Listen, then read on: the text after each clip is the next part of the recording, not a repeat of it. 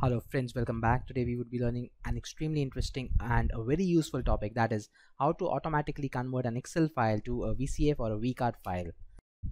So this is my Excel file. You could see it has few contact numbers. It has the first name, last name and the phone number.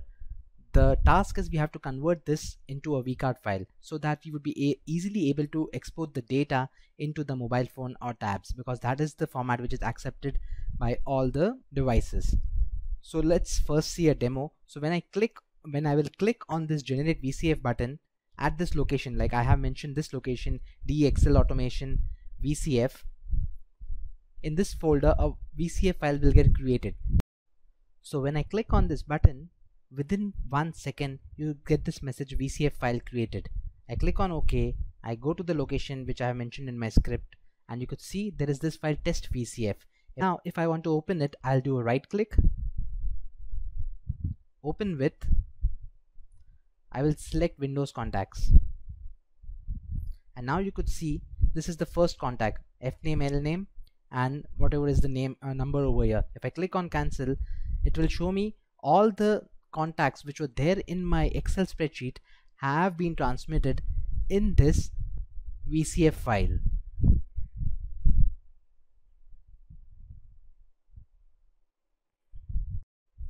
So you saw with the help of this macro we can convert the contacts into a VCF file within seconds. And once the VCF file is created, it is very easy to import all the contacts from the VCF to the iOS or an Android phone. So now the question is, what is the script which is doing the task? So without wasting any time, let's go and see the script which is performing the task of converting all the contacts into the VCF file. So this is the VBA macro script which is doing our job. So I'll explain you. So here I have given the name of the sub, like you could give any name of your choice. I have given the name as export to VCF, and now in the next line which I'm highlighting right now, I have created two variables, FSO and file path. FSO is needed to work on the file system. Here we are creating a file. VCF is also a file. So the line which I am highlighting, I am initializing my FSO object and using the scripting.filesystem object. Without this I won't be able to create a file in my system, because of which I am using this scripting.filesystem object. This is very important. Next variable, I am setting it to the location where I want to store my VCF file. So this is the location we had earlier seen. At this location my VCF file got generated and the name of the file was test VCF. Why? Because here I have mentioned the name of the file as test VCF. The next line is very important. This line we are creating another variable called file stream, and we are telling that create a file using the FSO object which we had created earlier at the location file path. So at this point an empty VCF file will get created at the location which is mentioned in the file path variable. The next few lines of code are very important. This is the heart of this tutorial, because these few lines of code which I am highlighting right now is actually filling in the data to create the VCF file. These lines of code are reading the data from this Excel sheet, these columns A, B and C, and then writing it into the VCF file. So it's very simple. We have used one while loop over here, and this while loop will terminate when it will find a blank value in column A. You could see when the column A becomes blank, there are no other contacts to be added. So the while loop will terminate, and then this line of code will execute, which will close the VCF file. So at this line we had created the VCF file, and the line which I'm highlighting right now, file stream.close, it will save and close the VCF file. Do not worry about this, because this entire code is available at this blog in the Excel to VCARD page. So all the code is available over here. You could just directly use it and you would be able to create your own macro to create the VCF file. Now I'll just give you a brief description, like what is there within this while loop. The first three lines are very simple. We are just reading the data from the data sheet. You could see we are referring to the columns A, B and C and reading the data.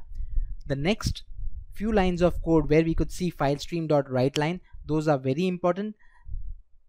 These lines are actually inserting the contacts into the VCF file, and it has some keywords, begin VCARD, version, those kind of stuff. So anybody wants to get into the details of what these keywords are, from where they are coming, they could refer to this standard website. I'll show you.